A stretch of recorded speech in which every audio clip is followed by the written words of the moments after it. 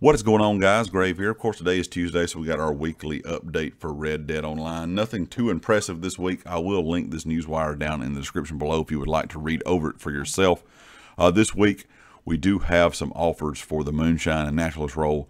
Bootleggers in Red Dead Online will earn double RDO cash and XP payouts on all Moonshine stories and bootleg missions, as well as 50% discount on the cost of relocating your Moonshine shack.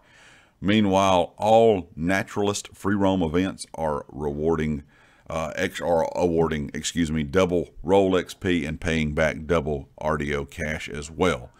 Double rewards on all showdown modes and races. So that's going to give you double XP and gold in races and showdown modes. Anyone who plays Red Dead Online this week will receive 3,000 club XP, 5 potent health cures to help them along kind of in their travels.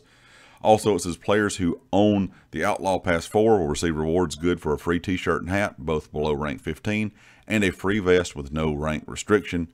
Meanwhile, anyone who has already passed club rank 50 will receive an offer of 40% off a non-roll pamphlet of their choice. When it comes to the Wheeler, Rawson & Co. catalog this week, 40% off all coats, 40% off all gun belts and offhand holsters, 30% off all pistols, and 30% off multi-horses.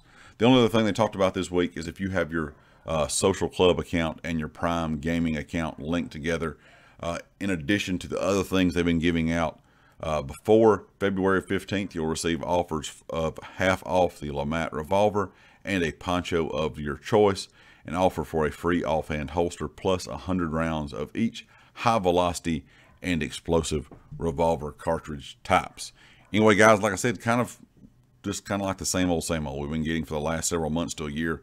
Nothing really impressive, and once again, no news about any big updates. I'm not sure if we're really going to get anything. I'm kind of wondering what's going to go on with the game over the rest of the year in 2021, considering we know we're going to have the kind of rebooted GTA 5 version for new gen consoles, and also a lot of leaks about GTA 6 right now. So going to kind of have to keep waiting and seeing kind of what Rockstar does with the game, but I'm not really going to hold my breath on too much coming this year, honestly.